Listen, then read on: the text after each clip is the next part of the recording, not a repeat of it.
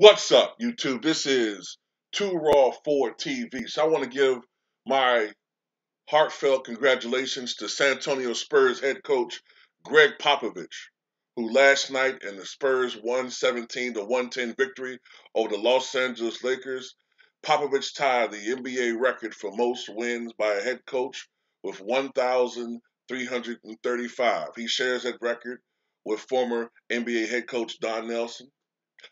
Just for comparison purposes, Don Nelson, I believe, coached for 27 years in the NBA, whereas Popovich has coached for 26 seasons. So Popovich had the slightly higher win rate. Um, Don Nelson coached for various teams throughout his career, whereas Gregg Popovich has coached all 26 seasons with one team, the San Antonio Spurs, which is, of course, an NBA record. And Don Nelson never won an NBA championship as a head coach, at least.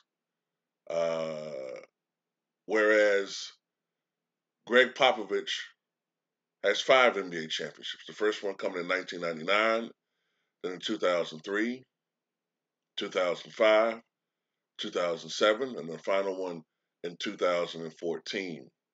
Now, there's much speculation that Gregg Popovich may retire at the end of this season. That remains to be seen. There's been no official announcement. Um, you know,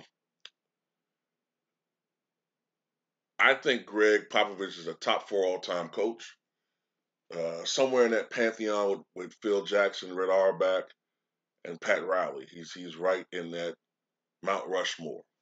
Okay, but that's all I got to say in this one. Tell me what you guys think.